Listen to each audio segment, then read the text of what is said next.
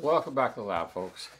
So I know I promised to continue on the power supply on this video, but I'm getting in some more powerful transistors from DigiKey.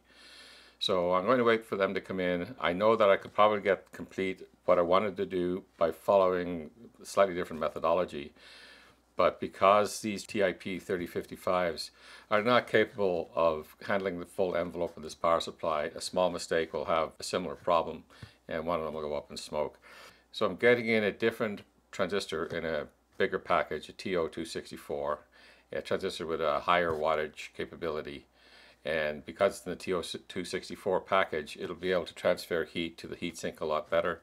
So it'll be less thermal resistance and less chance of us repeating what we did in the last video. So in the meantime, I have what's in this box. Now I spoke about these a little while back in one of my mailbag videos. There were 6 items at that time, which I didn't want to open up and tell you about. But I'm going to open them up and tell you about them today. And there's an additional one. There's 7 total now.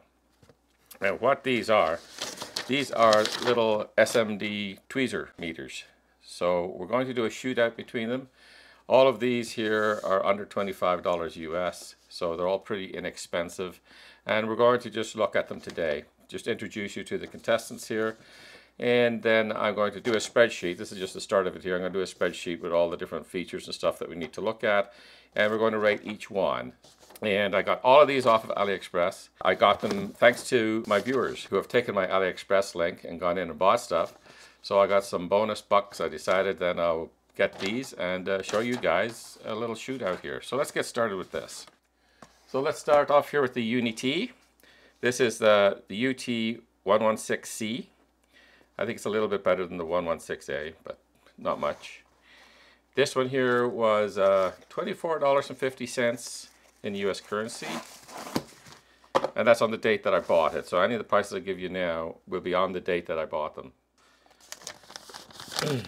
Alright, the instruction sheet is very limited. We can tell from this table the sorts of things we can measure for the most part. But I can't read any instructions because they're all in Chinese. It would have been handy if they had supplied an English sheet as well, or a couple of other languages. But maybe we should make that one of the decisions on the spreadsheet there. Okay, it comes with a set of cables, which is really unusual for a tweezer meter. Okay, all right. This one takes batteries, so it doesn't have a battery built in. Open up like this. There's the tweezer. Does it rotate? It does. It does rotate. That's handy. The tweezer is very stiff. That's a lot of force you have to put on this to get that to work. It comes with a spare set of clips, but they're not a different style. They're exactly the same style. And they attach to this. I guess this ends up being a kind of a case for it. That's okay, but there's no way to store the leads. And I'm not sure how these leads actually work. They would clip in here. Well, that's just awful. That is, they don't hold in there very tight at all. I don't know. Let me know down in the comments whether you think this is a viable accessory here.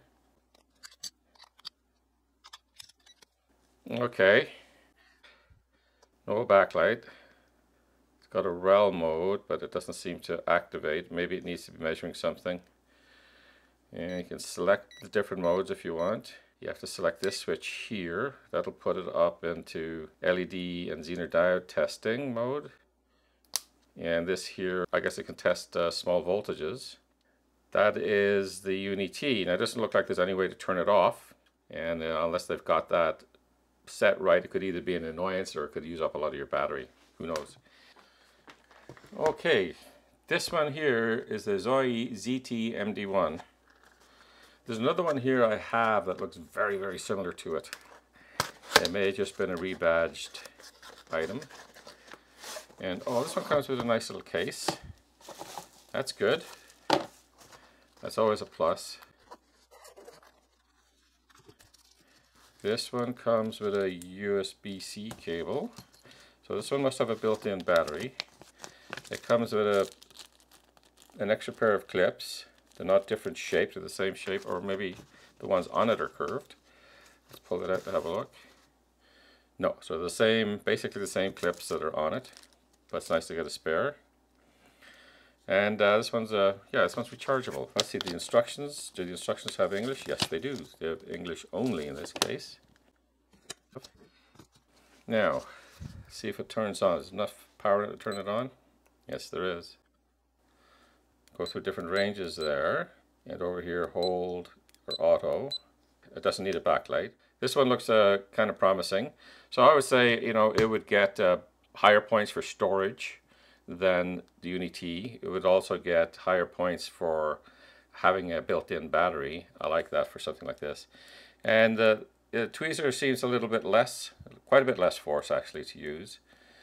But it does not have the rotating clip. So if you're trying to get something that's pointing the device away from you, you can't read it. So that's a little bit of a drawback to this one. But it does have the fact that you can actually turn it on and off. That's nice as well. Now feel free to put down in the comments if there's things that you'd like me to check. I'm mentioning some of the things I'm going to check, including of course accuracy. I'm not going to go too much into that. We'll just measure a few little items in their capability range. I am sure that these things are going to be fairly accurate unless it's a real dog, and we'll see that right away. I'd say this is the leader so far, but we've got a lot more to look at. This is the next one here. This is a Snackall SKBD1. And this is the one that looks almost identical to the Zoe. So let's have a look inside. A little bit nicer packaging, although that doesn't really mean anything. It's got the same case.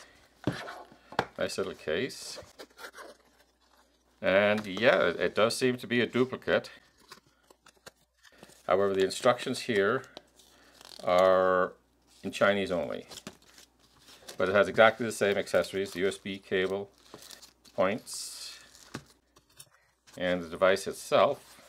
And it's got exactly the same controls on it, and they work in exactly the same way, except for it comes up Snackall.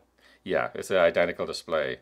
So I would expect this to have exactly the same overall performance as the Zoe, except for the fact that it's going to get docked a point for not having English on the manual.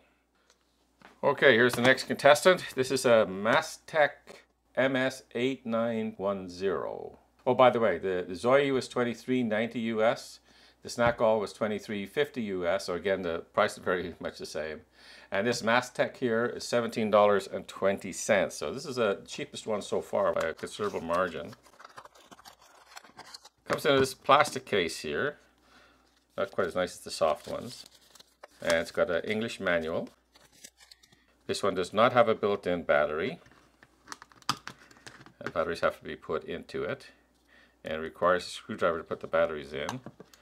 The spare tips are of a different profile. These ones have got a little V cut in them.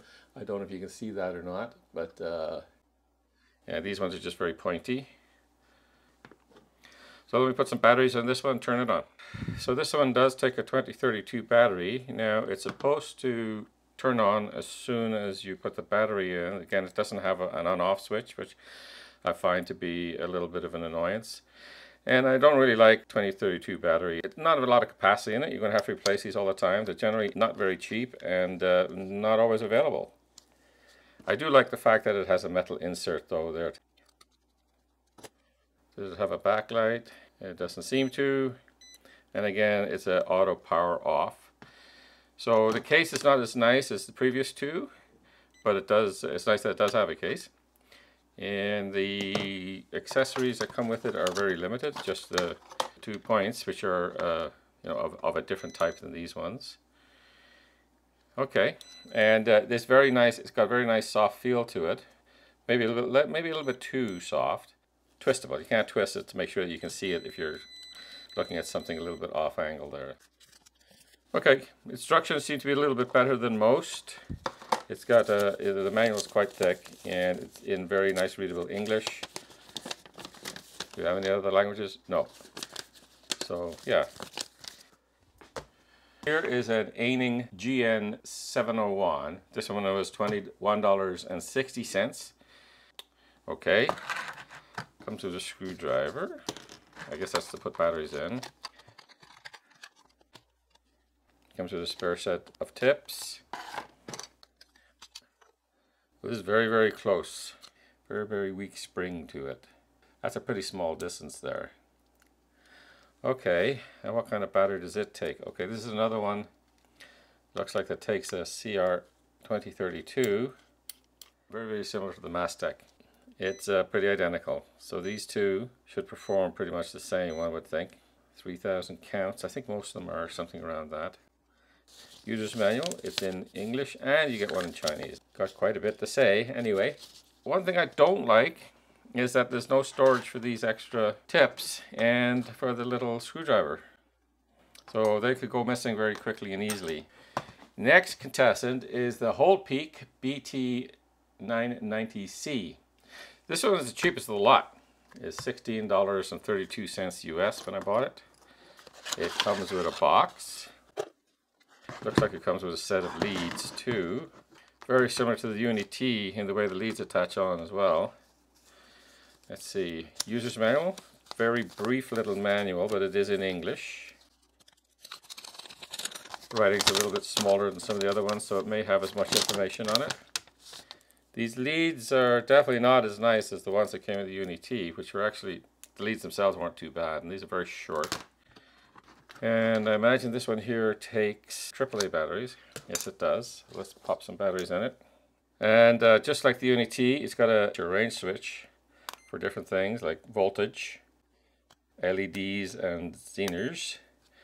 And it's got a 25.62 volt test voltage. That's good. And then resistance and capacitance and so forth down here. And it does have two sets, which are both the same profile, both the same tip. It's got a rel switch, no backlight, and it's auto power off. Max input 36 volts DC or AC. It looks big and chunky, but it's not that heavy. It's not that heavy. The lightest ones, of course, are the Zoe and the Snackle, or however you say that. Snake oil. Yeah, so this is the second one with a set of probes. Tell me what you think of that, having the leaded probes.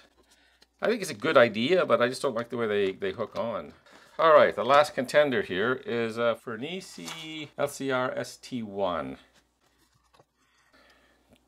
What is that for? A little metal plate. Well, it might be in the instructions. It's got the Furnisi quality seal. This one comes with a set of bent tips, frequently asked questions in several different languages, and a manual, probably in several different languages too. Yeah. It looks like it supports wireless charging, but it also has the USB-C port, but no charging cable. Odd. Does it have enough power to turn it on? It does. Again, it doesn't need a backlight. Let's go over to English. It's got a much nicer feel to it. And it's got these little grips down here. This actually is the nicest one for the feel of it. It's fairly wide, spacing at the bottom here. These tips in particular, I don't know if you can see it or not, but they got little serrations on them. The tips are removable with a finger. And the display is quite legible, but it does not have I can't turn it. The Uni-T had the ability to turn it if you're facing away from you. And it can be turned off, which is a nice feature.